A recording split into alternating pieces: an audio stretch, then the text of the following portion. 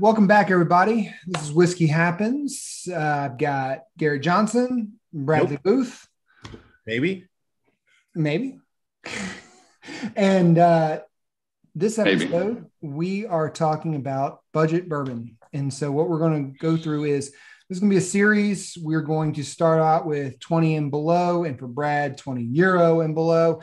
But we're going to do 20, 30, 40, and 50. What you can get in each region, since Brad's in Germany, I'm in Texas, Gary's in Virginia. We're going to try some different things. We're going to see what's out there. And Garrett, kick us off. Well, I didn't know I was going to go first, but yeah, I will. It's actually, this is not allocated whatsoever. It's Fighting Cock. I believe it has another nickname of Cluckin' and Duckin' or some shit like that. But Fighting Cock is Heaven Hill's response to Wild Turkey 101. Hence the name, the Fighting Cock against the Wild Turkey. That's good. I like it. I like what they did there. Coming in at 103 proof. I did notice, I picked up this bottle recently on sale. It is normally under $20, but I got this for $17 or $16. I enjoy this one immensely. Brad, you will be happy to know that this isn't a fucking Coke. Good. I like the mug, though. I like the mug, too. I love Reese's to pieces, sir. Love the Reese's to pieces. That's awesome. But it's definitely one of those drinks, or I'm sorry, bourbons, to where even though it's 103 proof, I feel like you could sip on this all day and your kids could have a sleepover and you're still not worried about exposing yourself in the living room thinking it's a toilet. Like, it's just smooth sailing. On its own is not bad as well. There's a lot of sweet orange, citrus flavors, maybe even tad bit dark stone fruits. But for under $20, if it's not going to be Evan Williams, I'm definitely getting the Fighting Cock. Awesome. Very good. I don't know.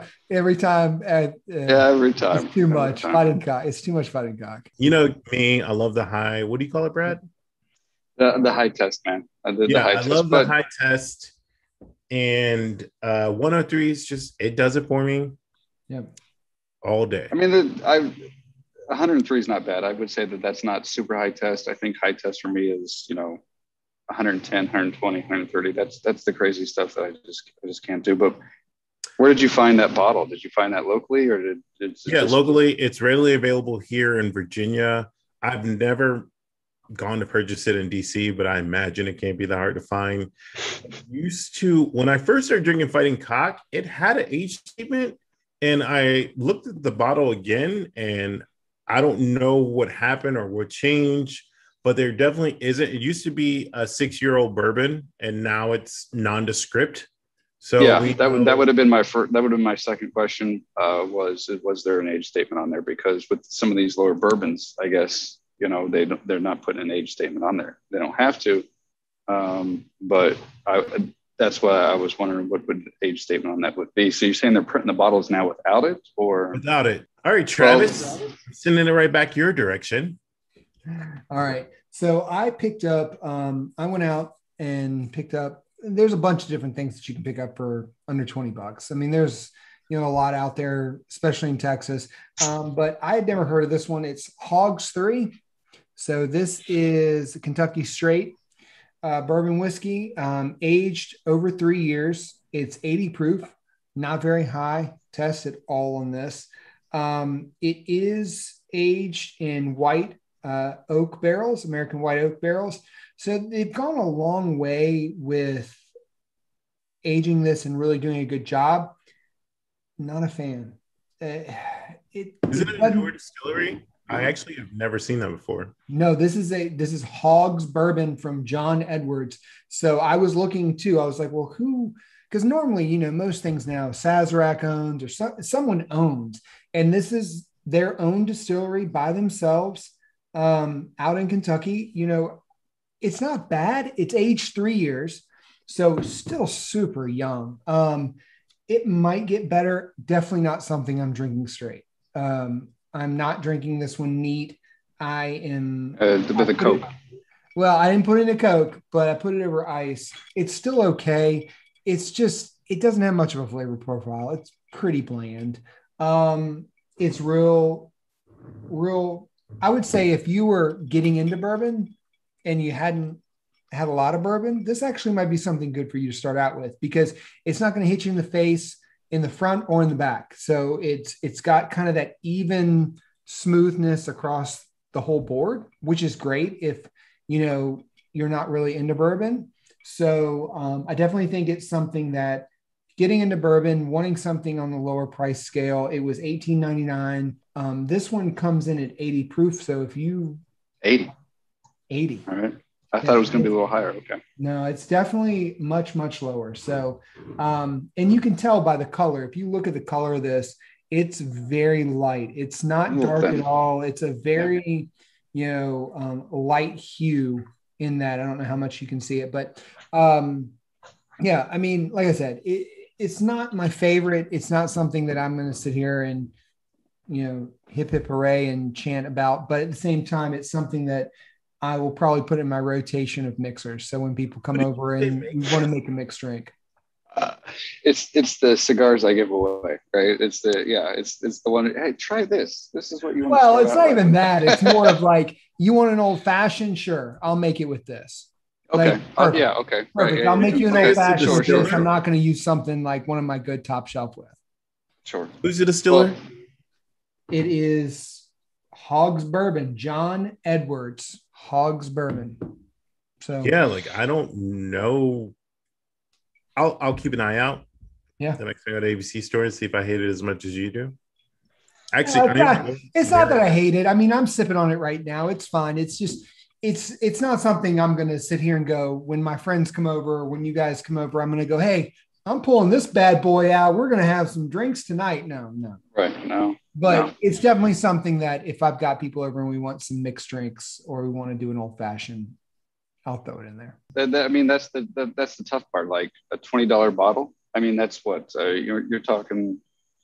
That's a tough price point. Is it going to be good? Is it going to be? I'm sure there's $20 bottles out there that are good. I don't know what they are. Evan Williams, Bottle and Bond. I've said this since day Evan one. Williams, Bottle and Bond. I didn't want to bring it up on this episode. I could have gone out and got that. That's on my shelf.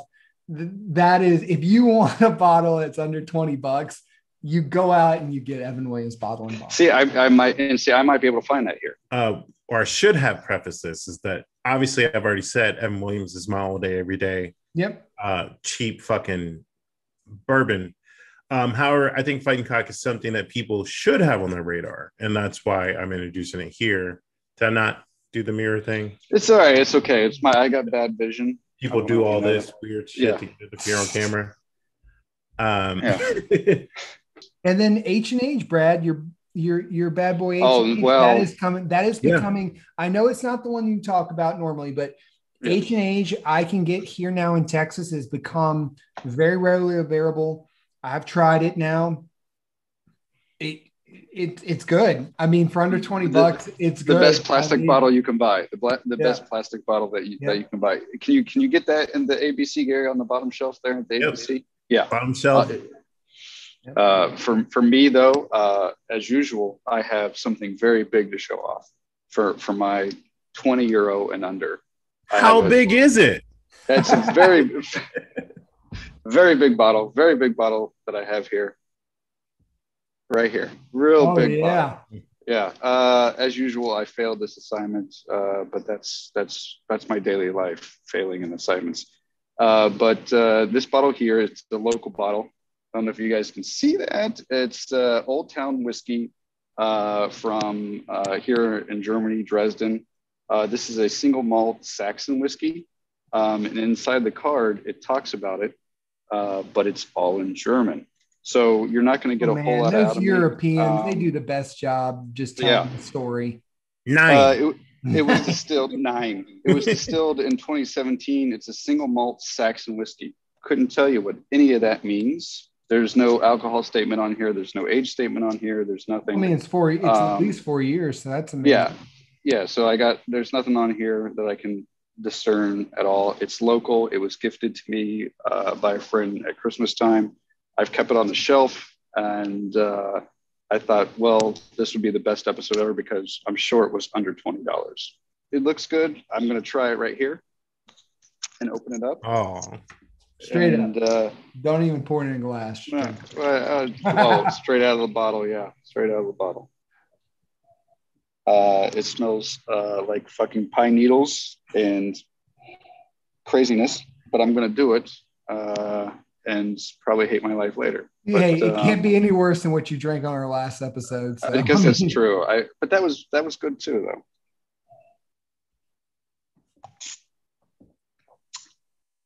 Oh, that's actually not bad. Oh yeah. Oh, that's terrible. I can't believe that. Yeah, that the nose is not my favorite at all. But there's nothing harsh there at all. Once again, if you just had like to go on a proof spectrum, let's say within 10, where do you think it's sitting? Oh, I would. Well, clearly it's not my high test that I, not a fan of. But I would give it. I mean, so what's it? Hey, pull up the light. Let's see. Let me see. I mean, so they're big into just 80 proof, here, right? So like the Europeans are big into 80 proof. Anything over, they get all scared and jittery about, in my opinion. So I mean, you can see that's a little light, right? Yeah. It's not hanging on the glass at all. It's super light. So I give it 80 proof. I mean, like that's what they do here. I mean, it's really not bad. No, I'm 110%. We obviously talked about this even before we started recording. I said this is not going to be anything great, and I could actually drink this all day long. So, yeah. So I mean, that's great. I love seeing the fact that we've got some things coming from all over the different states and different areas. So that's what it's all about. I definitely keep my eye out, and if I see something else, I mean, like I completely surprised. It surprised me. It shocked me. That's not some fake shit that I did.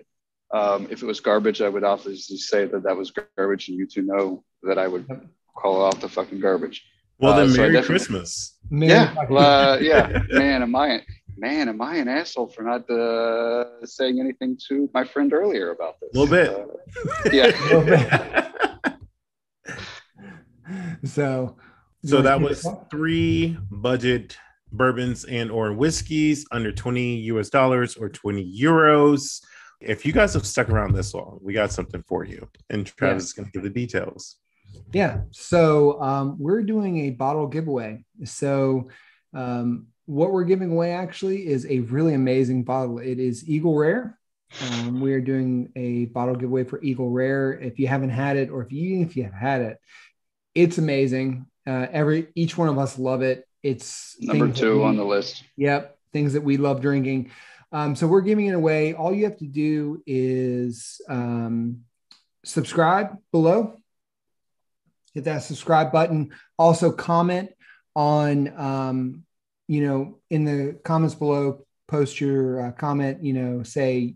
Tell us what your favorite budget bourbon is under $20 in the comments. Right. Yeah. I need all the help I can get. That's true. That's good. What's your budget bourbon? So that'll be good. Gary, why don't you take us home?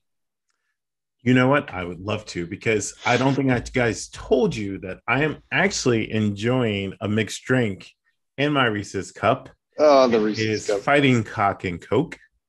No, it's not. Shut your mouth. Shit you not. It's not. It's not Coke. Has been this whole time. No, you're lying to me, and And I mentioned this because you want to anger me. That's what it is. Not at all. Cock was meant for mixing. It doesn't matter if you like it neat or on the rocks or in my motherfucking Coke. Whiskey happens, y'all. Cheers. Cheers. See you guys.